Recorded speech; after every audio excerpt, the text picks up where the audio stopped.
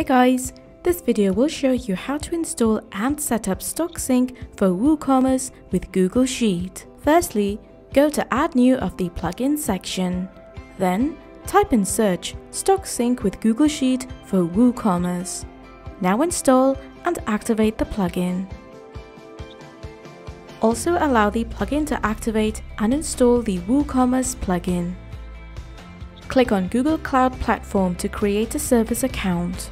Set the terms of service, email updates, and hit continue. There's no need to create a project again if you already have one, but click on Create Project to set a project name before clicking on the Create button.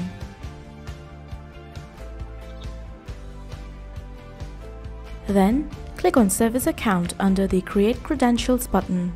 Set your account information and click on Continue, followed by the Done button.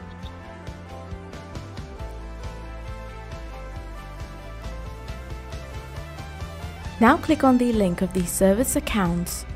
Now go to the Keys tab and click on Add Key. Set the key type to JSON and click on Create to download the credentials. Now go to your plugin section and upload the JSON file. Then, click on the link that says Click Here so that you can enable the API for Google Sheets. Moving back to the plugin, be sure to check the box to confirm you have enabled the API for Google Sheets and hit Next. Now create a new Google Sheet. Set the title and copy the URL of the sheet and paste it in the empty box of Google URL in your plugin. Also, copy the Sheet tab and paste the tab name in the empty box of your plugin. In the next step, copy the presented ID. Then, go to your sheet and click on the Share button and paste the ID in the pop-up. Make sure to set the access to Editor and hit Send. Go back to your plugin and confirm the editor's access to the email ID. Next, copy the code. Then go to App Script under Extensions. Remove the existing code and paste the code you just copied and save.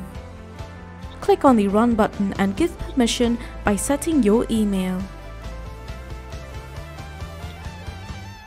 Click on Advanced and click on Go to Untitled Project. Then allow Google to access your account. Now go back to your plugin and confirm that you have added the code script. Now set the trigger. Go to App Script and under Trigger, click on Add Trigger. Set the function to onEdit, then set the event type to onEdit and hit Save.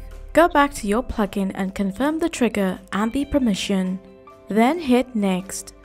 Now, click on Sync with Google Sheet to complete the setup.